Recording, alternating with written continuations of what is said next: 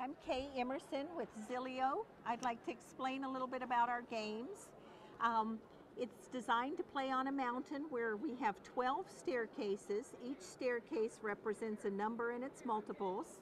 On the one staircase, each step is 1 unit high, and so there are 36 steps to the top. On the two staircase, there are 18 steps to the top because each step is twice as high, representing the numbers 2, 4, 6, 8. By the time we get around to the 12s, we only need 3 steps. 12 times 1 times 2 times 3 equals 36.